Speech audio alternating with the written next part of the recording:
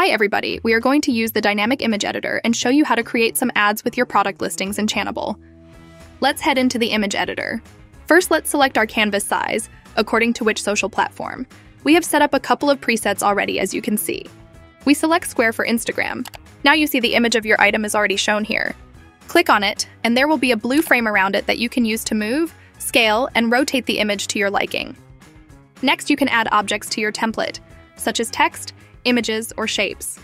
Let's create a shape which can emphasize the design by making your ad more engaging and effective, by highlighting text above it. The shape you can now move and scale into the position you want.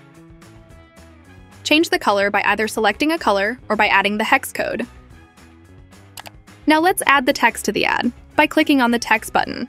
Change the text in the value section on the sidebar to add text to the design. Play around with your font so it suits your design and brand. Awesome, now we can add some dynamic text to our design, which changes according to your product being displayed.